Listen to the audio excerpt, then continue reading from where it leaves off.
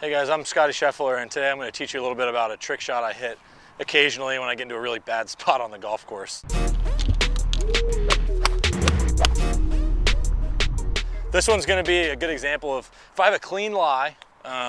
Sometimes that'll happen when there's a lot of people out there. You kind of hit it way offline and you're either getting some dirt or you're in the desert or stuff like that. But really all I'm trying to do is hit the ball really low and put a lot of hook on it. So let's say I pulled it off the tee, I'm way left in the trees. I got to get it back out onto the fairway and then running on the fairway up to the green.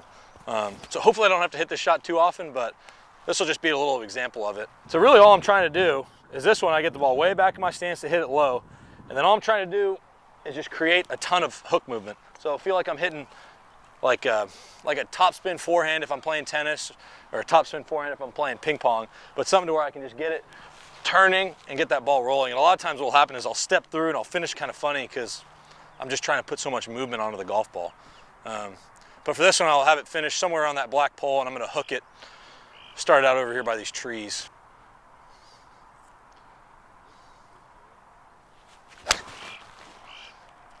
There it is. So that's with a 3-iron.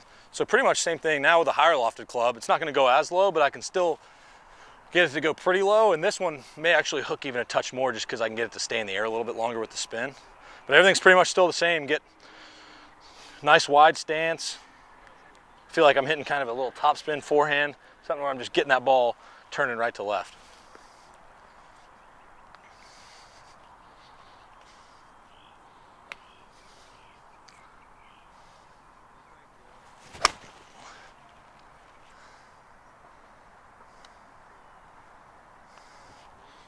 That was a lot of hook.